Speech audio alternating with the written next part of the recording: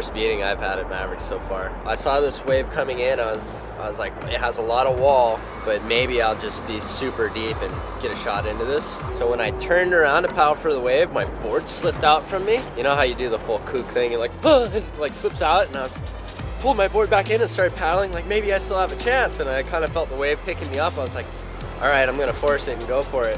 And so at that point, I knew I was kind of getting into it a little later than I wanted to and chasing it, so I just started focusing on the drop.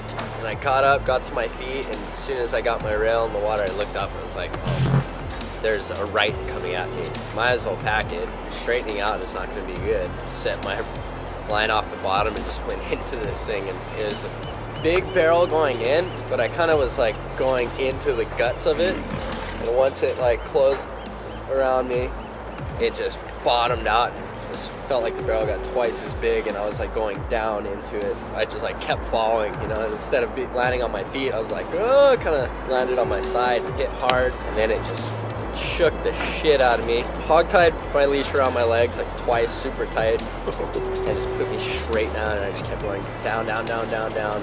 And I ended up just getting pressed on the bottom. And I was just down there for a while, and I was just waiting for my eardrums to go, preparing for that. And then finally, I just got yanked by my leg straight up.